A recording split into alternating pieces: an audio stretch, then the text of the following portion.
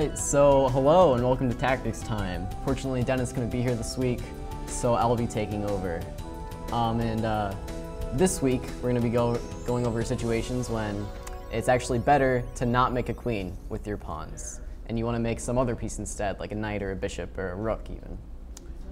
So, for example, in this position, if white were to play rook to g8, and black were to take on g8, what should white play here?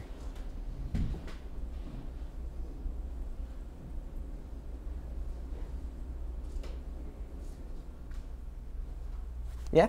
G8. And what piece do you want to make?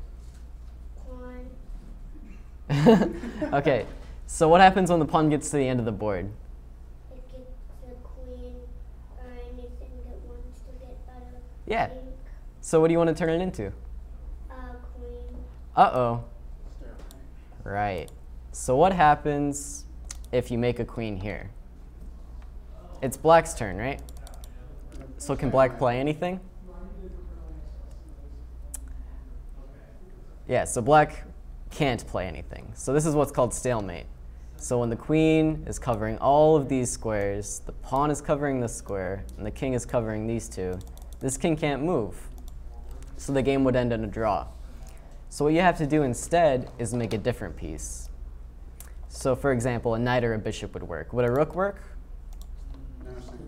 Nah, it's still the same stalemate. So yeah, we have to make a knight or a bishop. So I think a bishop's best. So king to b8, king to b6. And if black tries to cover the queening square, we can simply check him away and make a queen. All right, so that's one of the times when you're going to want to look out and actually promote to something other than a queen, is when your opponent has no moves and you don't want to end the game in a draw. So we're going to look real quick at another endgame example. And this time, we're going to promote to a knight or a bishop or a rook for different reasons. So black has plenty of moves, but the problem is he also has a queen. So what we need to do is find a way to promote this pawn. So how could white try to get that pawn promoted? Yep. Go to A8 check. Okay.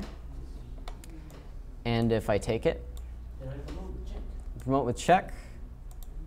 All right, but the problem is, can you win queen and bishop versus queen? Yeah, I don't think so. It's not very easy at all. In fact, I think it's technically a draw. Really? Yeah, so we need something better than c8 equals queen.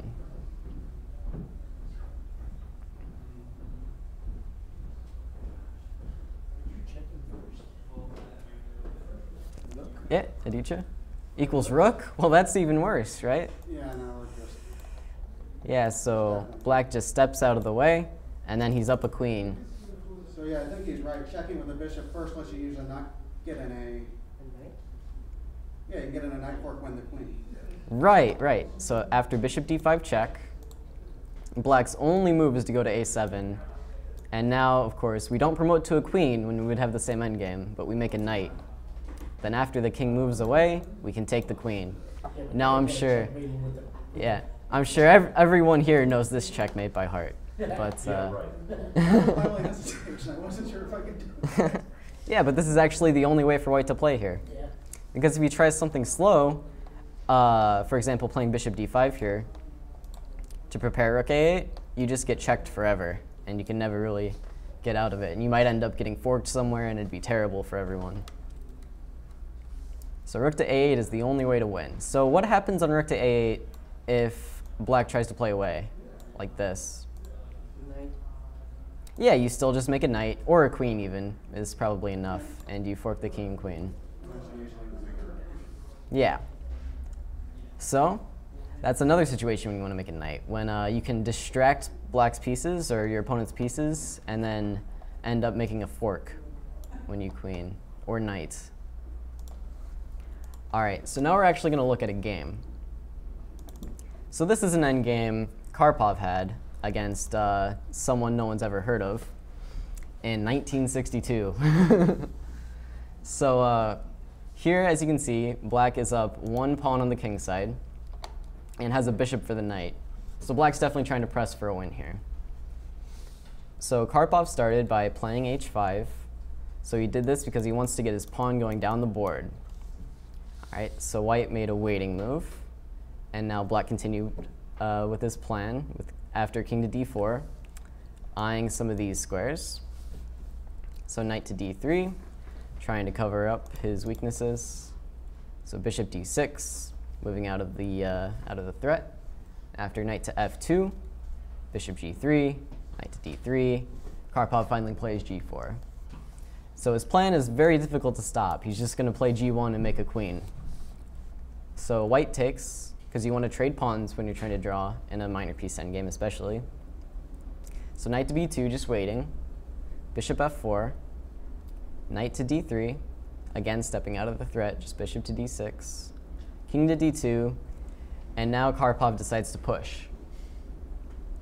So white decided to be kind of tricky, and instead of playing something like knight to e1 to just defend against the pawn push, he instead played a4. So now what Karpov did actually isn't the best move. What Karpov did is push the pawn. So how can white try to punish this? Because it looks like he's going to queen by force, and you can't really stop it. It's white's move, yes. Well, there's no stalemate because you have these pawns over here. So you'll always have some legal moves. E1? Yeah, so what happens after knight to e1 if black makes a queen? You have the fork again. Yeah, you have the fork. So this would be a huge mistake because white could play here, black would move away, and white could take the queen. And now it's just an easy draw. But Karpov noticed this. So what do you think he played instead? What's the only piece a knight can't fork? Another knight. Another knight, that's right. So knight, or g1 equals knight, defending the f3 square, playing around the fork. So then Karpov obviously went on, got his knight into the game, and after a little bit of trying, he managed to trade off the knights, and his opponent resigned here. Because like a takes b4 and bishop takes b4 are both easily winning for black, especially since this is a dark square. So the bishop can easily help the pawn promote. So what could Karpov have done to avoid this, do you guys think? From this position. Obviously it was still winning, but there was something a lot more convincing. What was the question? What could Karpov have done to avoid having to make a knight and play out that endgame?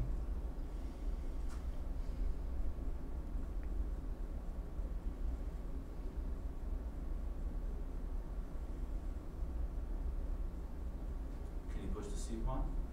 Yeah, that's actually right. So what happens if white takes the pawn? Well, you could take the pawn, and that's still winning, but there's something even better. Bishop checks the king. Not quite, Oh no, because the knight's covering it. Well, actually, That might still be enough to get over there. yeah, the knight wouldn't actually be able to take on b4, but I think white could bring his king closer to the pawn.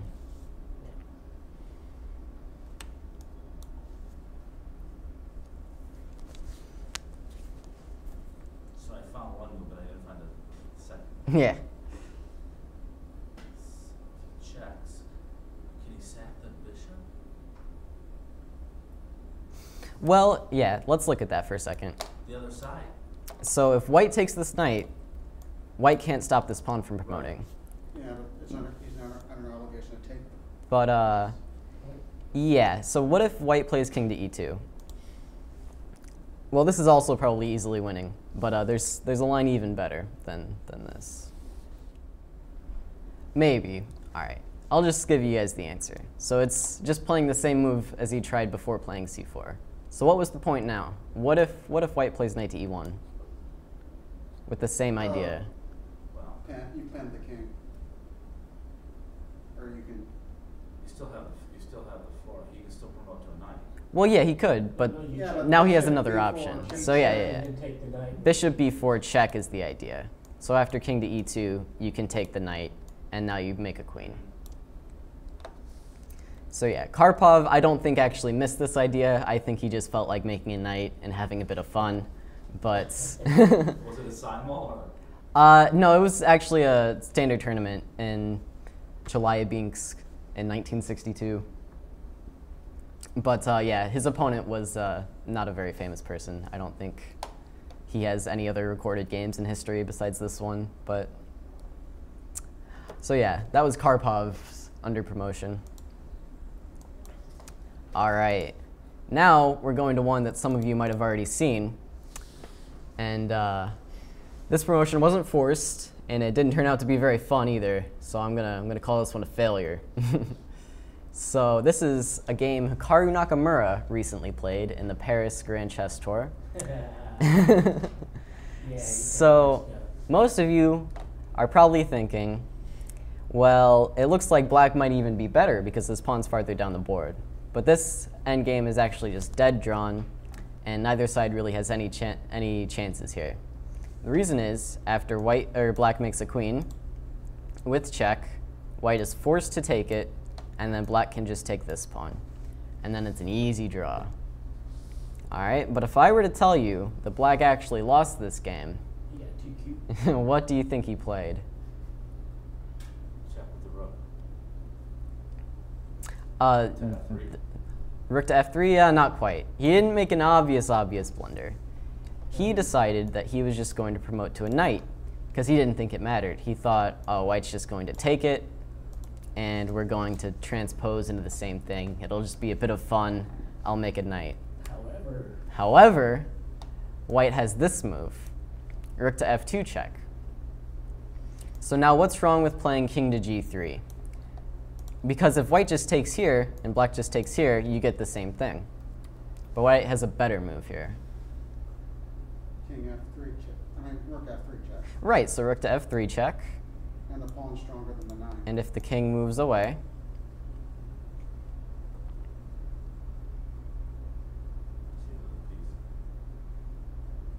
We'll take the rook. yeah, that's right. You don't take the knight, you actually trade rooks. And the point is, after h6, the knight cannot catch this pawn, and white would be winning. So this means black has to come down the board to g1, which allows white to take the knight with check. So now after the king moves away, white can simply check again and defend his pawn. So actually, Nakamura hadn't blown the game yet. He had just played a little inaccurately and given his opponent an extra pawn. But I imagine he was pretty flustered after missing rook to f2 check and rook takes f1 with check. So he played some very inaccurate moves. But this game is actually pretty easily drawn. And the drawing idea is to do nothing, which is sometimes difficult, especially in a blitz game when you have no time on your clock.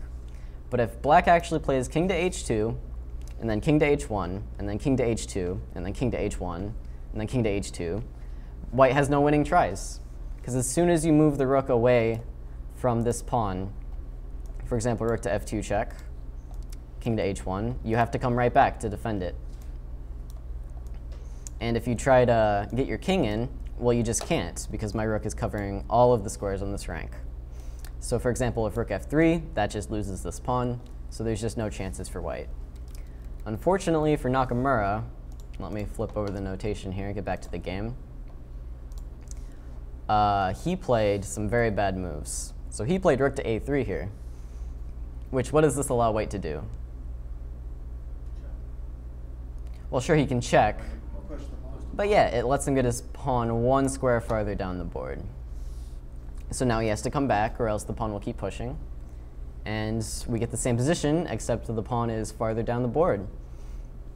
So now this is still a draw. You still have this idea of king to h2 to h1 to h2 to h1. And white can't really do anything about it. But unfortunately for Nakamura, he played king to h2, so that's fine, king to f2. And now he played rook to h4. So what does this allow white?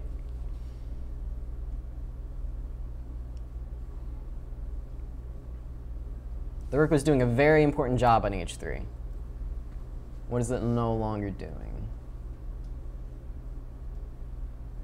Stopping the king from coming at the Yeah, so now white takes his space, and he's getting closer to his pawn.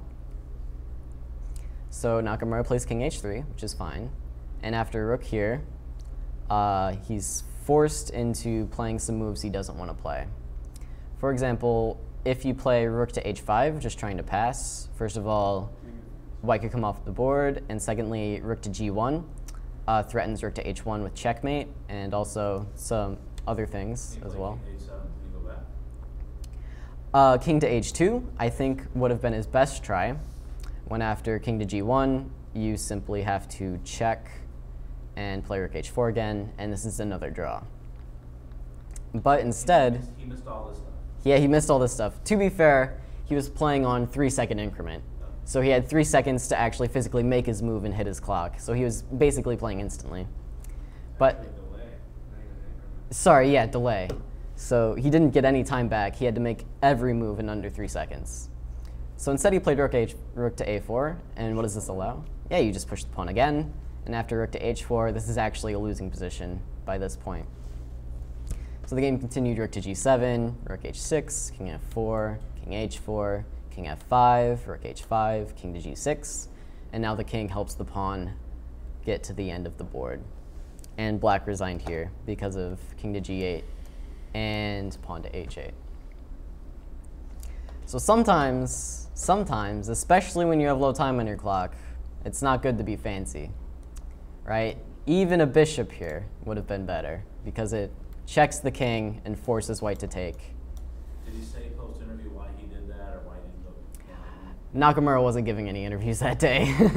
I think he preferred to be left alone after that game. But yeah, he was just trying to be fancy and Or just ask him if he was play a playing fun that move. smooth. Yeah. All right, so that game was certainly tragic for Nakamura. All right, moving along, I'm going to show you guys kind of a more fun puzzle that would never happen in a real game, but illustrates some nice ideas. So it's white to move here, and white is trying to checkmate black's king. So this is just a fun puzzle. So what do you think white should play? All right, first of all, you have to notice the big problem. The problem is none of black's pieces can move, right? So This is his only move. So black's only going to have one move, and then he's in stalemate again. So we have to find a way to prevent that from happening. And it's black's move now? It's white's turn. It's white's move. Yes. White to move and win the game.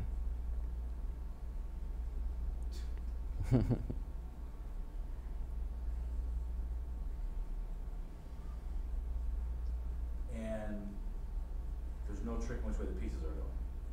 Nope. White's pawns are going this way, black's pawns are going this way. That's it.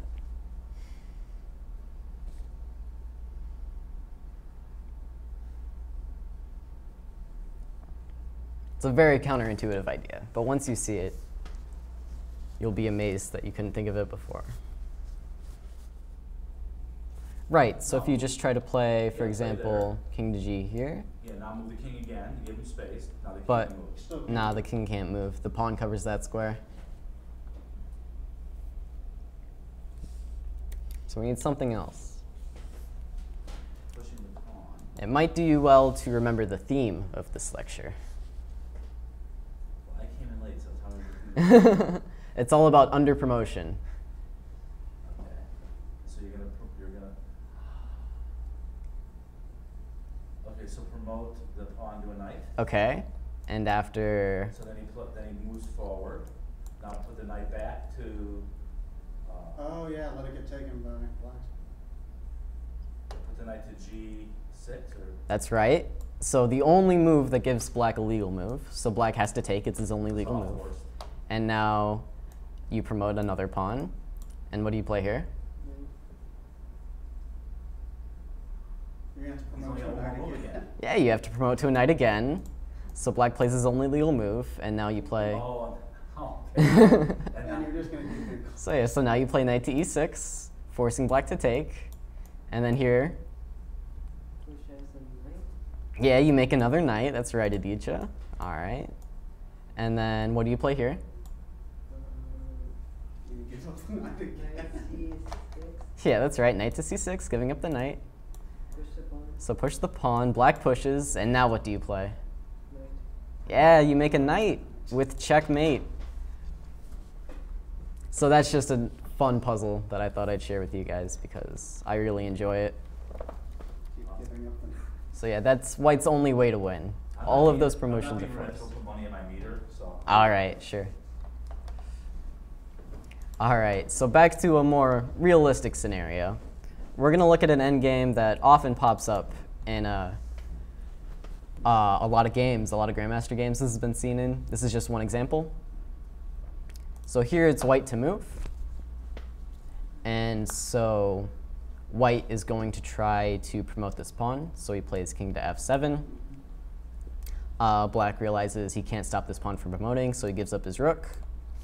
And White takes. So now my question to you is, can White stop this pawn from promoting? Nope. No? Did you count? I've been in this situation. Yeah? The king is too close to the pawn.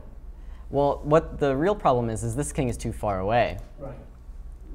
But what happens when the king is just a little bit too far away from the pawn is White can force a knight versus rook endgame. All right, so if you can imagine, White brings his queen closer, because this rook can't stop this pawn all on its own. If you play something like a rook to c7, sorry.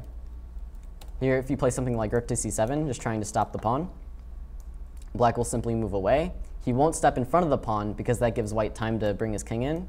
But if he just steps away, if you come here, he'll step back. And if you come here, he'll step away.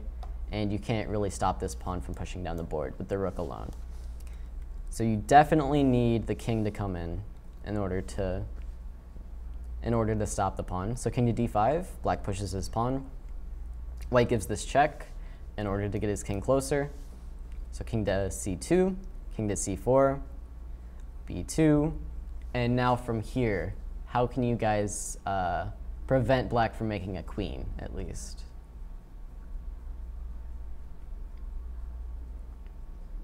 Without sacrificing a rook.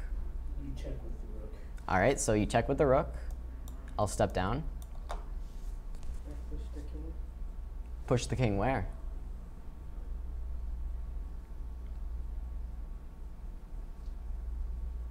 Well, if the king moves, it has to go to c3. Right, so what happens on king c3? And then if Black makes a queen? Then you check with the rook You in the win. back rank and take it. Oh, you don't win the queen. Oh, you win the game. You win the game, that's right. So if he makes a queen, this is simply checkmate. That's right. And Black can't move away because White will take the pawn. Black can't move this way because White will take the pawn. So what does Black have to play? Knight. Yeah, why is the knight working? Because it delivers check. Because it's check. That's right. So Black gives check to White's king and saves the game. Because a knight versus rook, when the king and the knight are right next to each other, usually is a draw. I don't want to go into like specifics of this because I mean even I'm not sure on all the technicalities, but as long as the knight and the king can stay close to each other, it's usually a draw. So they played on for a few more moves. White did his best to drive the king and knight away, but Black simply keeps them working together.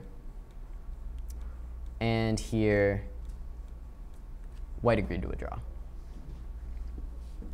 But yeah, if you don't know this idea, and you're playing a blitz game, for example, after king to c3, you might make a terrible mistake. But it's important to keep in mind that you can't make a queen here because of this checkmate. So that comes up more often than you realize. But yeah, it's not too important because it's still a draw for Black, even though White can make up this subtle threat with king to c3.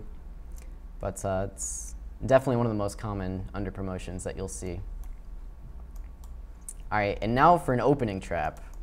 All right, so if you can imagine, Black is going to promote to a knight on move 7. All right, so that sounds pretty absurd, but let's see how it happens. So it comes out of the queen's pawn game, the queen's gambit, and actually the Albin counter-gambit is what this is named. So striking in the center immediately, trying to break down white's d pawn. So white accepts the pawn, and now black's point to his play is he gets to play d4, preventing this knight from coming to a natural square and grabbing some central space. So one of the most natural moves when your opponent's pushing a pawn deep into your camp is to try to get rid of it, right? So how can white try to get rid of this pawn just right away? E3 looks good enough. E3 looks good enough? Well, you've fallen into the same trap that white made. All right. So the way white normally continues is simply playing knight to f3. And after some more moves, like knight to c6, for example, white fianchettos, and sometimes black castles queenside, and white plays something like queen to b3 or knight to d2, and you just get a normal game. But instead, here, falling for a trap, white plays pawn to e3. So we're on move 4, and remember, black's making a knight on move 7, so we better hurry up. So what happens if black just takes on e3? Why can't you just trade off queens and take back the bishop? Yeah, that's right. You just trade off queens and take back the bishop, and white's position is amazing. White's probably close to winning with this extra pawn and this lead in development. So black can't do that, so black needs something better instead. Can you check Which check? the bishop? Yeah, the bishop check. So the bishop checks on b4, and white wants to defend with tempo so he can maintain this threat on the pawn. So he plays bishop to d2, attacking your bishop. So now is where the tactics begin. What do you think black can play here? It's move 5. We've only got a couple more moves to make our knight.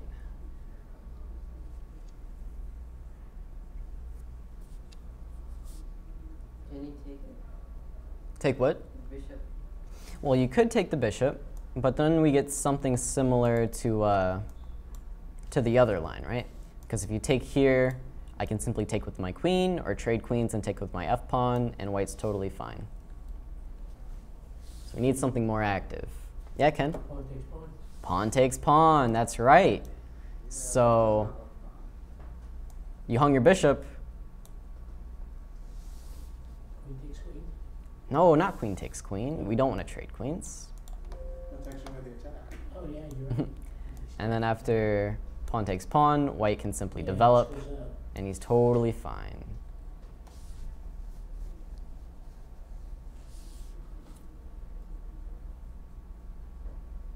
So this is kind of actually a common tactic in a few different openings. Sometimes it's a... Pawn takes on f2. So yeah, check is pawn takes not f2, fine. check. So sometimes it's a bishop doing this tactic, and I think it comes up in Sicilians when you're not careful enough. But why can't white take this pawn? What happens if white takes here? Drops the queen. It drops the queen, right? So we have this threat on the queen, and we have this threat on the king. So what's white's only reasonable move here to try to keep the queen?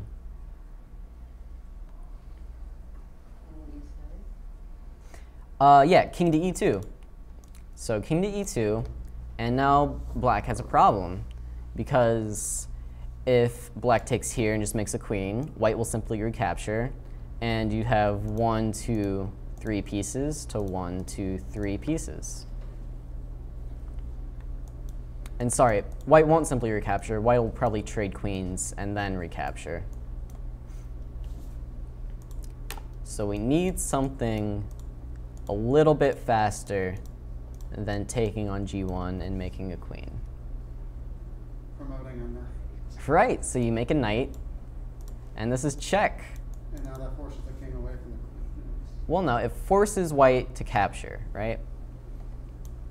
And it doesn't exactly force white to capture, but for the sake of the trap, we'll show this line. So rook takes g1, and now what was the point of forcing white to recapture instead of taking on d8 first? What has white allowed? Oh, The bishop can come in.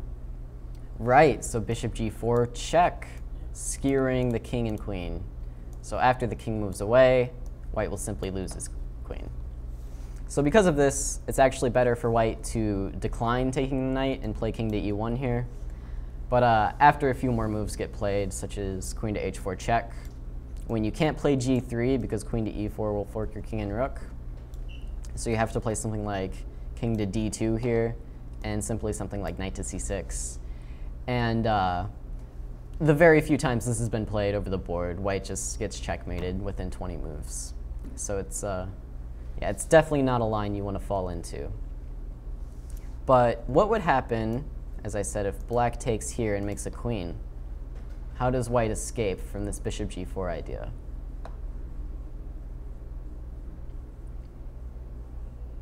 Can't you just trade off the queens now? So you trade off the queens before recapturing. And now there's less danger. And now there's no skewer on d1, so the king can simply move away. So right here, the only move that maintains an advantage is taking the knight with check by promoting to a knight. So the moral of the story is, don't play e3 here. It's very, very bad. And your opponent will be very joyful if he sees that move played. All right. So, moving along, I think I have one more game for you guys. And we're actually going to go through the whole game for this, because it is interesting, and there are a lot of attacking ideas. And this is tactics time, after all. So it starts off with a Slav. White plays knight to c3, black plays knight f6, knight to f3, and we get the Cheliabinsk Slav, I think. So black's idea here is he wants to play b5 very early and lock up the queen side before white can do anything like attacking a weak c6 pawn, attacking a weak b7 pawn. He wants to avoid all of that. So white plays e3, simply defending this pawn, because if he were to play some other move, such as bishop f4, black is probably threatening to take this and then play b5, and holding on to this pawn against all odds. Does a4 not work in this variation? a4 is probably an okay I mean, move. before this point, though. Before this point? Yeah. Oh, you mean a4 here? Yeah. Just It's probably okay. It's a little strange to leave this square so open. For example, like, oftentimes a knight ends up coming here through a6 after like a5 is played, and yeah, I mean a4, I think it might be a move, but black's still under no obligation to take this pawn, so maybe it's a little strange. But yeah, I think e3 is more common. So then black strikes back against the c4 pawn by playing b5. So now white decides he's going to gain some space and prevent any pieces from coming to these squares for the rest of the game. But the drawback of this is that it's very difficult to break open the queen side now. So white's going to have to find play over here. So black decides to fianchetto his bishop, since it can no longer come to this diagonal, because this pawn is in the way. So white develops his bishop, and now black plays an interesting move. So what do you think the break black is playing for is going to be? So black's going to try to make a pawn break somewhere, and he needs to figure out where it's going to be and how he's going to get it in.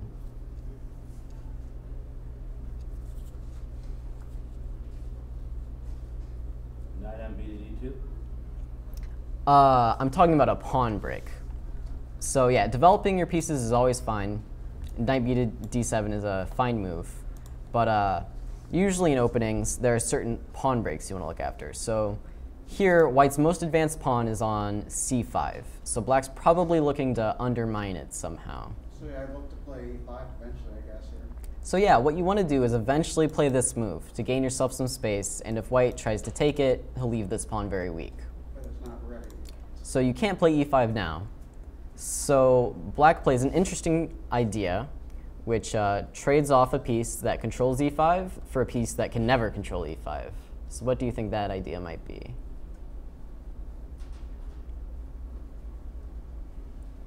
And what about bishop to g4? Yeah, bishop to g4. Take out the knight. So this bishop, black decided was not going to be very good with all of these pawns sitting on light squares. And this knight controlling the pivotal e5 square is a good enough piece to trade it off for, black decided. And So what's the name of this opening? this is the Cheliabinsk Slav. And it is the Cheliabinsk after like a6 and b5. These ideas are what denotes it. So white plays h3, and bishop takes f3, following through the plan. And now white can actually make a decision here. So it would make a lot of sense to take with the queen, because it just develops your own piece. But you can also take with the pawn. And the point is, first of all, it gives you this nice g file. And while it does kind of shatter your pawn structure and leave these pawns more weak than they were before, it allows white to do something very important, and that is after bishop g7, or knight b to d7, either one makes sense, is you can play f4. So what does this move do? Steps e5. So yeah, it's controlling the e5 square even more than before. So black still has gotten rid of this bishop, but now instead of for control of the e5 square, it instead traded itself off to weaken white's pawn structure. But I think this has scored pretty well for white in the past, and this is the main idea. But Svidler decided he wanted to take with the queen. So he did. Black continued bishop to g7, just developing. And now white decided to strike quickly with g4. So white's idea is to find play on the king's side by playing h4, h5, trying to open this up and open up his rook. So black decided now is the time for his pawn break because he needed to play quickly since white was being so aggressive. So black plays e5. So how do you think white responded to this?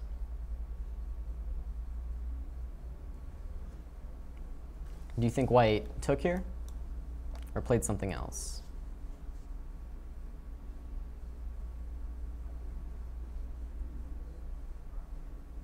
Doesn't take.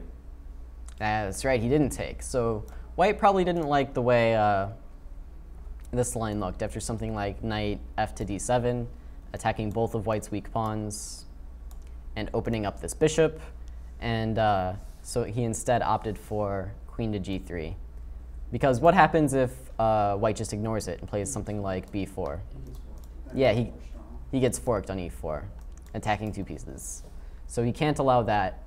So instead, white moves his queen out of the way. And black continued with knight f to d7, again trying to open up this bishop, take on d4, and get some play. So white played knight to e2, just defending the pawn, keeping everything closed for the moment. And here black plays queen to e7, again just supporting this pawn, preparing an eventual e4 if he so desires.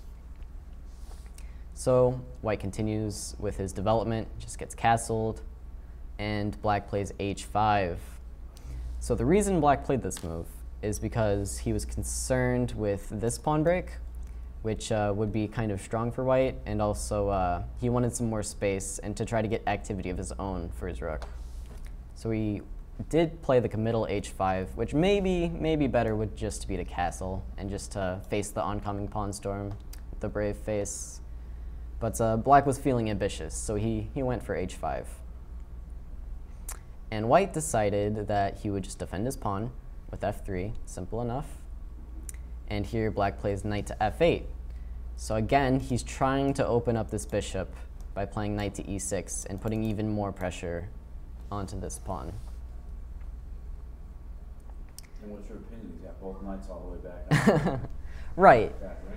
So this is what white's thinking as well. White's thinking, all right, my opponent's playing a slow maneuvering game in a position where it should not be slow and we should be playing with some serious pace. So what do you think white played here to try to open things up and use his lead in development? b3. Which move? Pawn. Push the pawn in b3. b3? That's not opening anything. Threatening. Well, can he play a4 right away? a4, you mean? Yeah. Yeah, so I think white actually led with a4, which the point is now you can play bishop d2 and develop with tempo. And now that these positional moves on the queen side are taken care of, now white really wants to blast things open. So how can, all right, first of all, black's king is here, right? Black's king is right here. So when the king is in the center, you want to open the center, especially since you have these nice rooks coming over and bearing down these files. The only thing that's stopping you is that these pawns are all in the way. So how can you try to open up these pawns for your rooks?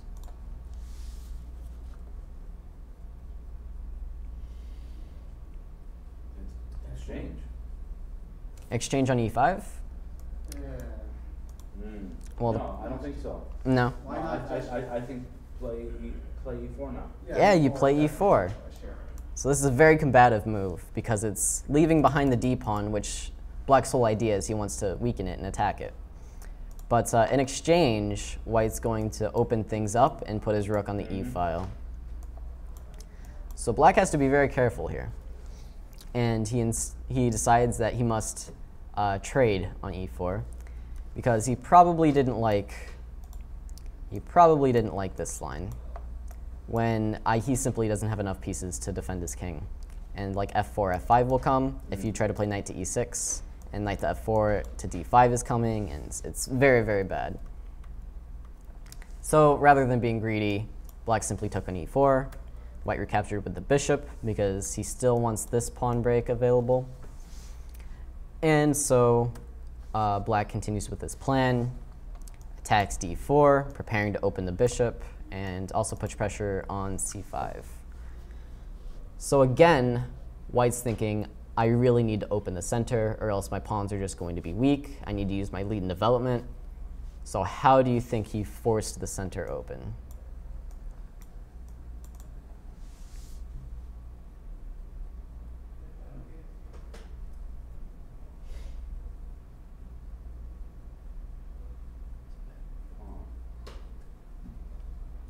I think f4 still works here. Right. So White didn't want to take here because then his own pawns start getting in the way after something like queen to c5, for example, just attacking here. And also with check. So taking there is off the table. And I think actually he played one more preparatory move. Yeah, he played rook to a to e1 first, and then after h4, queen f2 and castles, now his pawn break comes. So what do you think he played to break the position? F4 is Yeah, that's the right. plan for a while. So f4, attacking the e5 pawn and forcing Black to do something about it. So Black plays pawn to d4. And now White made the mistake that led to his downfall, which is he decided to leave this pawn behind. So best for him would have been to play something like knight to c1, when after knight to d3, this pawn break is still coming, and Black doesn't have time to take here because of bishop takes c6, with the double attack on the queen and the rook. So, Is this a speed game too? no, this is a standard time control. So obviously, Black wouldn't take here if White were to play this line, and would play something, maybe rook to c8 here, just defending the pawn, maybe trying to get developed and leaving this pawn behind. But instead, White decided that he needed to go right now, so he played pawn to f5. It's aggressive. It's very, very aggressive. But it's not as good as knight to c1, because after Black takes this pawn, which he now can because this knight's in the way, so there are no discoveries, White simply doesn't have enough. You have to retreat the bishop, first of all, because it's attacked. And then after d3, you have to move your knight because it's attacked. And after queen to d6, suddenly your own squares aren't feeling so safe. But White continued pressing. He played bishop to a2, creating some threats. So he's pinning this pawn to the king, which further weakens the light squares. So later on, White's going to try to take here and maybe take here and get in through these light squares. So Black played a move you're probably thinking about. Winning right now? Yeah, Black is winning, according to Stockfish, at least. What's the evaluation here, just curious? I think Black's it's winning. -2, almost. I can pull it up if you like. Oh, the activity almost looks like it's still enough. Oh yeah, -4 even. Yeah, White's totally busted, but oh, sorry, I just lost the notation. Let me bring that back up. Okay. So yeah, So what do you think black played here? So what about B3, just shutting down? B3? Well, Oops, sorry, I missed the knight. yeah, the knight covers enough.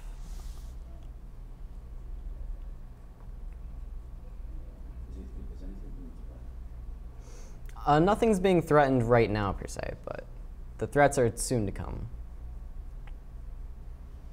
Time to get the knight out. Time to get the knight out? Well, that's pretty slow. You need to play with some more pace. So, what black chose is bishop to d4, when white is forced to play his next move because otherwise he'd lose a queen. So bishop to e3 is forced, and here black continues with knight to f4, pushing the queen away. So white's most natural move in the move he chose is just to take on h4. And now he's beginning to have threats of his own, like f6 and queen h6 with a checkmate. Or taking on g6 and Does he have a better move bringing your rook in. than the queen move then? Does he have? No, he doesn't, really, because, well, first of all, his queen's attacked, so he has to do something about it. And playing something like queen to g2 just simply isn't enough. In positions like these, when both sides are being checkmated, very often your only choice is to try to race your opponent, because you can't hold up against So he can't play, all these weak squares. Queen He could play queen to f4.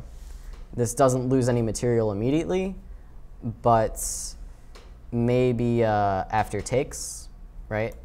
Takes, does black have a tactic here? I'm a 1200 player, how do I know? Well, if you take the bishop, you have the pawn advancing on the d2. Right, and you don't even have to take the bishop. You can actually just play d2 right away, because this is a pin. So white will lose like a full rook, maybe a little bit more here, at the very least. Yeah, his pawn structure was worse going in. Yeah, the worst pawn structure for sure is very relevant, but so yeah, white pretty much has to take on h4 and go for his own threats instead of trying to cut his losses and deal with what's going on at home. But so black continues with g5, which is actually the only move that keeps the edge. It's very important that g5 gets played to prevent f takes g6, opening up this rook. So that's a brilliancy? Kind of, yeah, because g5 doesn't come to mind very easily. But it is necessary to keep this rook locked in behind this pawn, or else white's threats actually become very real and they start to work. So g5 was played. And actually I can show a line here. I think I inputted it. So the most natural move, of course, is just d2, forking these two pieces, trying to win immediately. But then after f takes g6, knight to g5 is forced, because otherwise this is checkmate. And you don't really have time to take over here, because I will take on d4. And now what happens if you try to queen? Yeah, checkmate on h8. So black needs to deal with these threats, so knight to g5 is pretty much forced, and after that, white can simply take on f7, knight takes f7, and what do you think white can play here? Involves a few sneaky tactics that you might not notice at first glance. Not bishop takes knight, but he actually takes advantage of this pin somehow. Rook takes knight? Not quite rook takes knight, because if you're too slow, you always have to be thinking about this. But yeah, just queen to g5, giving check. I don't understand. Oh, just check. Okay, I got Yeah, it. and the reason it's taking advantage of the pin is the knight can't capture, obviously, because of the pin. So after bishop to g7, which is pretty much forced, you can't play something like king to h7 or king to h8, because they'll be taking here or giving check here. So bishop to g7, and white continues with just taking the pawn. And now if we count material, white's technically ahead of pawn, but the more relevant feature is that black's king is very weak, so here black has to go in for this perpetual check. He has simply nothing better. So this is why g5 was very, very important, because f takes g6 is a very strong move that black had to contend with. So g5 secures the win. After queen to h5, now black continues with d2. And there's one more trick you have to watch out for here. So white plays f6, black plays queen takes f6. So what happens if we take this queen, obviously? So fork of the knight. Pawn takes rook. Right, so if he takes over here, we don't recapture. Sorry, we don't recapture because of this check again, taking advantage of this bishop. And then probably white should try to solve his problems here somehow. It's kind of difficult, but that's definitely not accurate to take with the knight. So what we do instead is simply throw in this intermezzo, and we take this rook with check, and white doesn't have enough time to do any of these threats because of this queen. So he would just lose here after like this move, and yeah, probably queen check here, and knight check here, picking up the queen. So white can't take the queen, so instead he plays, so instead he plays bishop takes d4, trying to remove his pieces from all these pins. So black plays queen takes d4, white plays king takes king to g2, and now how does black convert the game? Only one move wins here. Just taking the rook and promoting to a knight. That's right. So what happens if we promote to a queen here? Sorry, I didn't mean to make a rook. But what happens if we make a queen here? You get some time. Then the f pawn has too much stuff pointed at it. Right, so despite black having two queens, he can't defend his king enough. So after bishop f7, rook f7, queen f7, king to h8 is the only move. Queen to f8, king to h7 is the only move. Rook to f7, king to g6. Obviously, queen to g7, we would just take it. So king g6, queen g8, king h6, and you're actually checkmated. So you don't have time to make a queen, and you definitely don't have time to try to defend like this. So what you have to do is make a knight. And in face of this, Svidler simply resigns. So what do you think happens if white tries to avoid stepping into this check by playing king to h1? Oh, sorry, we'll start with king to h2.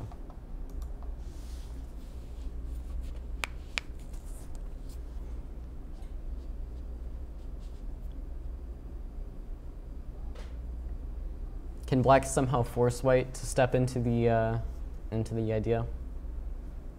So yeah, this is the right idea. You definitely want to play some check before white can get in, but maybe d6 would be better though, so you're not trapping your... So yeah, so d6 is the right square. So what's the idea after king to h1? Then the knight... The knight forks the king and the queen. Yeah, the knight forks the king and the queen. And the rook. And then this is the more subtle idea, but if the king comes back to g1, Again, check. Ooh, The that's... queen. where do we check? Or g3. Yeah, we check on g3, and after king to h1.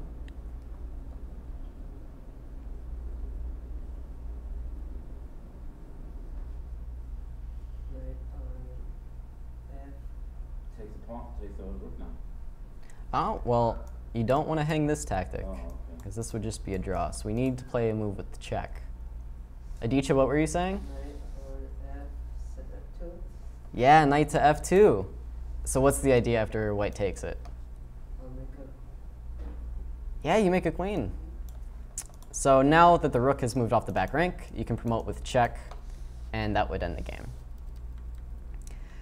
So Svidler was probably quite happy with his position here, because, or maybe not quite happy, maybe he was probably a little nervous like the rest of us, but I imagine he might have not seen the brilliant promotion to a knight, because otherwise he'd have a very good position, and black would have to go in for this perpetual check line that I showed.